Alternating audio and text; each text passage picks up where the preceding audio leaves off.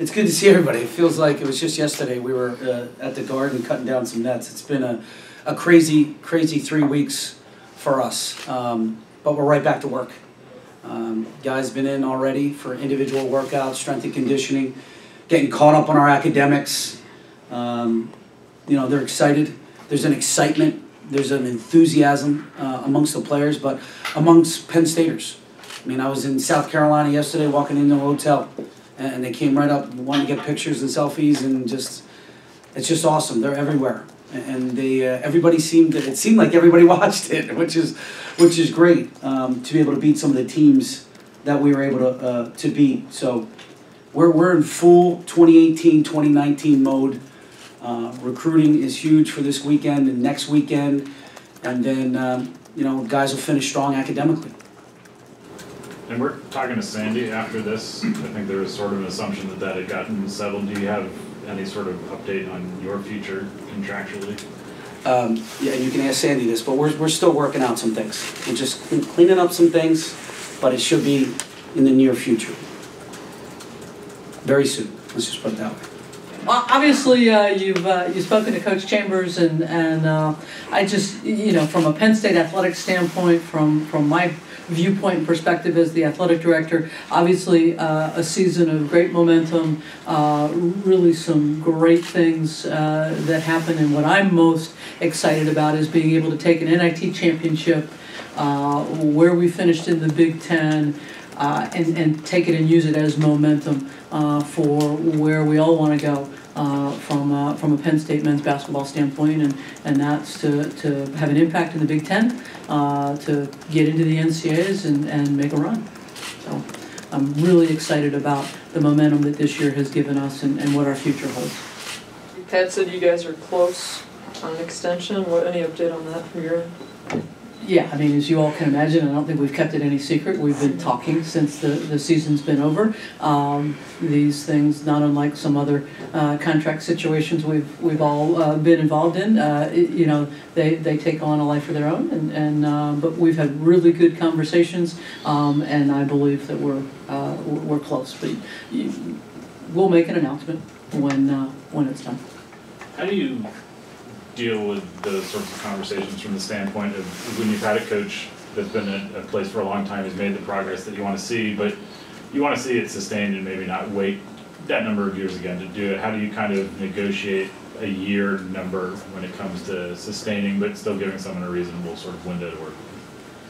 Yeah, I think it's exactly as you've just said. It's, you know, it's a discussion about where we are, where we think we can be. You know, what Pat's done with this program, you know, he deserves the extension that we're talking about. And again, real pleased with the momentum and the progress. And none of us, particularly Coach Chambers, none of us think this is a you know, one uptick down. You know, this is we believe we're on an ascent. When you did the previous extension, what was your thought process at that time? Did you think you were still going to have to wait a few years to get where you needed to be at the time? Because over the last year, you've been very clear about where you wanted the program to be. So back when you did that, were you investing, saying, listen, this is going to be a longer process, or a little bit of a long process? Yeah, I mean, the proper term there is investing and giving somebody who I had faith in time to do it. You know, none of us have a crystal ball and know exactly when that you know, 26 game win season will come. But you see signs that you can invest in and that you believe in, you know, there've been other coaches at Penn State that I've had that same faith. Just maybe piggybacking on that, do you certainly from the fan perspective, NCAA is the one thing that just end all be all. Do you take a broader perspective than that, or do you benchmark and say this from here it has to go to there? Yeah, I don't take any exception or argument with the fact that the goal is the NCAAs, and then ultimately the goal is not just making NCAAs, but it's what I like to refer to as making some noise. You know, making progress through it. You know, Pat and I completely agree on this, but this was a huge step. This was a huge step on our way to that. You made a significant statement when you extended James Franklin, not only in the extension, but in the amount of the extension. Are there certain things that you feel you have to meet in terms of where Pat is within the hierarchy of the Big Ten pay scale-wise? Because I believe he's toward the bottom now, and do you think that he needs to be more, higher than that? Yeah, I mean that's all based on performance. It's based on expectations and the ability to meet those, and in making steps towards that. I think is probably the proper characterization. And then maybe also to build on that, just the investment in the program. Obviously, we see the EA, DA numbers, et cetera.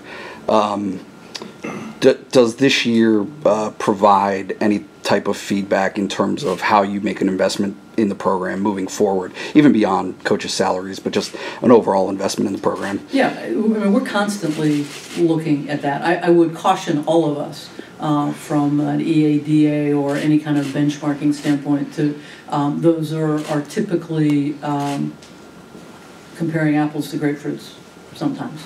And I'm not sure who's grapefruits and who's oranges or apples. But it's our job and my job to always take a look at what do we need? What do we need to compete? And those are the kinds of things we're examining every day. Because again, the goal is to compete in the Big Ten, be a factor in the Big Ten race, and get to the NCAAs. And so how are we going to resource that? What is that proper resource level?